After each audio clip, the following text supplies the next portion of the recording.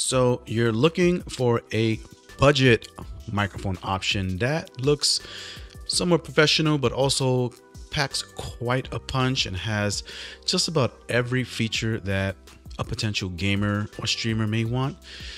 Then you stumbled upon the right video, because today I am showing you the Tonor TC310, which is in basically all-in-one microphone, condenser microphone. Honestly, I'm quite excited to get into this microphone. So without further ado, let's look at what the potential of what this condenser microphone can do, and most importantly, what it sounds like for your 30 bucks that you're going to pay for this microphone. Let's take a look.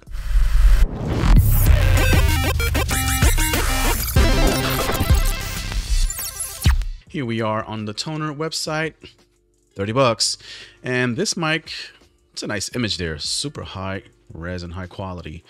And for what it's worth, I've seen mics this price that pretty much beat a lot of the mics that are more expensive. All right, so big 14mm diaphragm. This $30 microphone is 24-bit, so expect to get some clean, high fidelity audio out of this. Latest noise reduction technology. Okay, so has natural noise reduction built into it. We're going to see how that mitigates some of this HVAC and PC fan noise here in my room. You have, of course, 6 color options here, as well as dynamic mix color gradient, dynamic solid color gradient, and spectrum breathing. So there's about 6, 7, 8, 9 options for your RGB delight, right? So if you're an RGB head out there, then this is for you.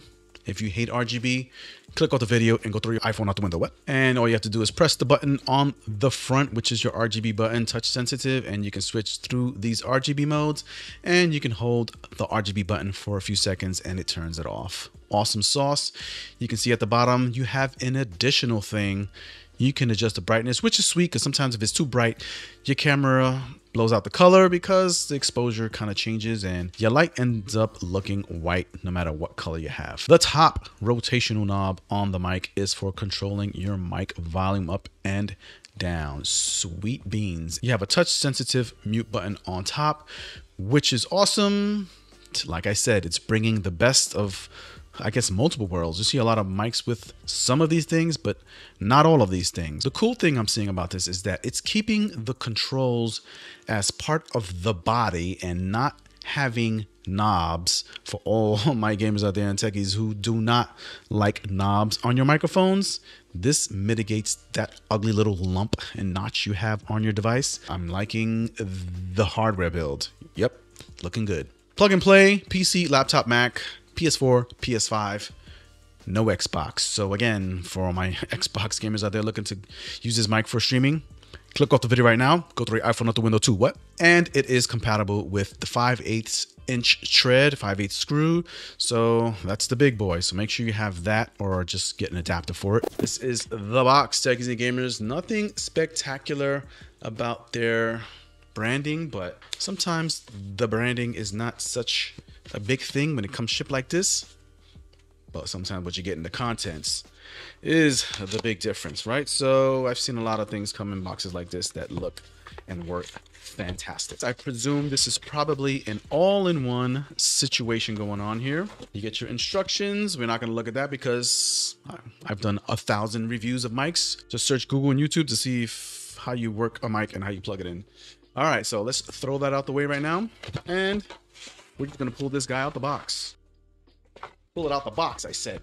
And that's all you get in the box besides your USB-C to USB-A cable. It comes as an all-in-one, my friends out there in YouTube land, and as you can see, they folded up the back of the tripod, and you can just simply unscrew this little knob here on the side, tighten it again so that it's straight, and you have yourself a nice little desktop mic. I do like the little feet here. They are rubbery, so that kind of mitigates it from sliding and kind of dampens a little bit of the vibration, and you have yourself a cool shock mount here for also mitigating those vibrations. And who the hell's detected at my front door? Somebody's escaping or entering. All right, it's just someone dropping off a package. Let's go ahead and plug this guy in and see what we're getting for our hardcore 30 bucks cash.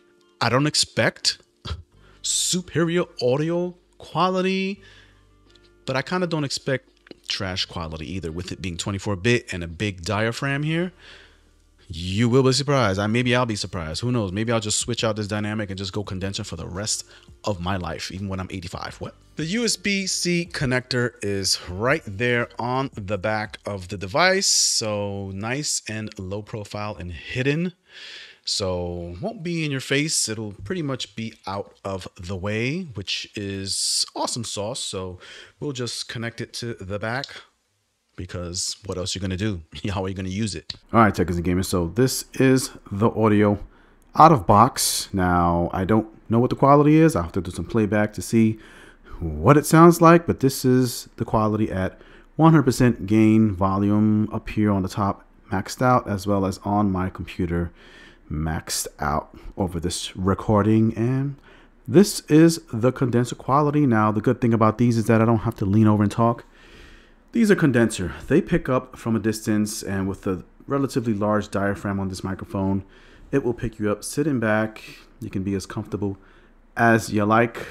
One gripe I have already with it, it's not a big thing, but maybe it is. If you wanted to monitor yourself with this microphone, you can't monitor. There is no monitoring port on this. USB-C connection on the back.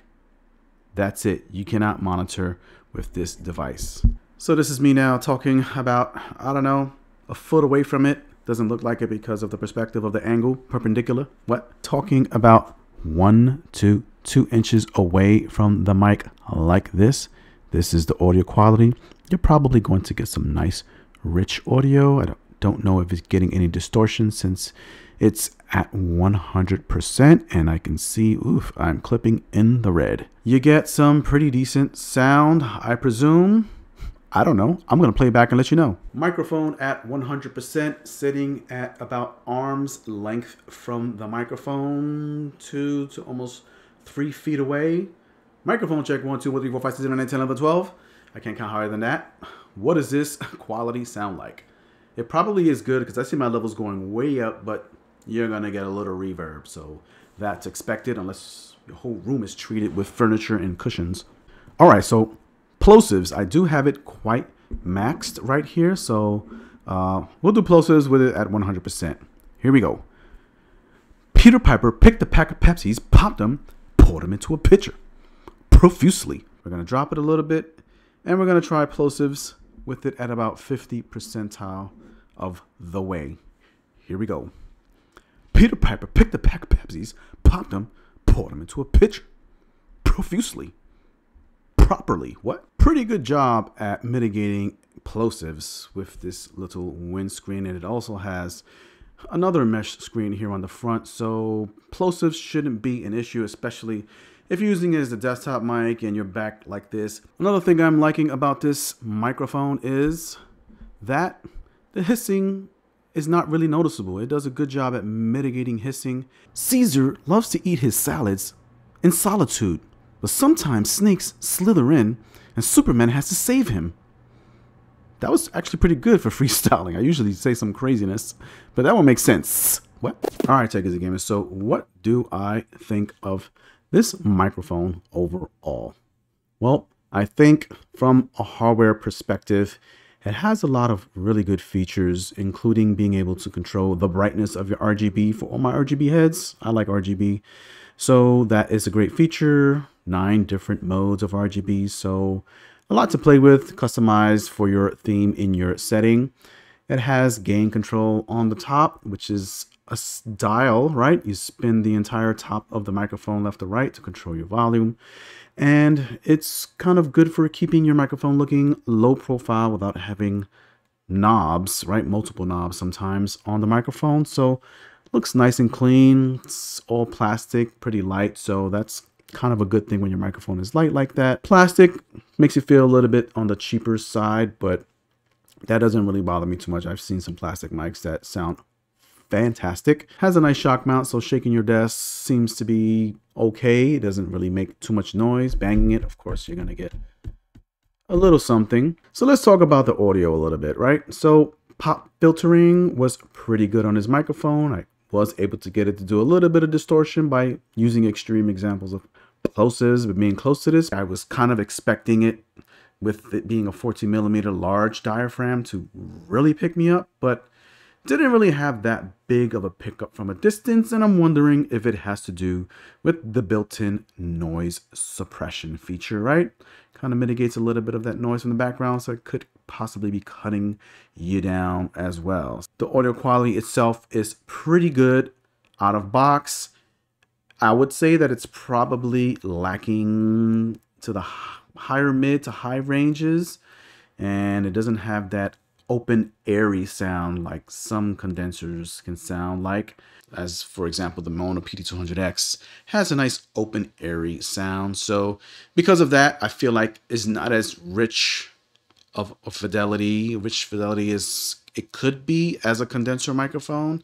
So a little bit lackluster on the high ends. On the bass, it does pretty good bass levels. God, I was trying not to burp.